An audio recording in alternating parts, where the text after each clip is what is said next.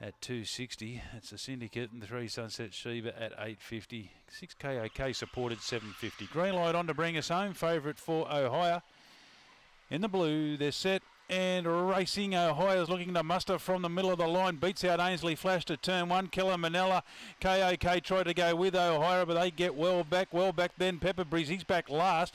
Trying to improve around the outside was Wiona Polly. Sunset Sheba's midfield, but Ohio got the run up to the turn. A big leader. Opened up from Killer Manella. KOK and Ohio. A big win in the last.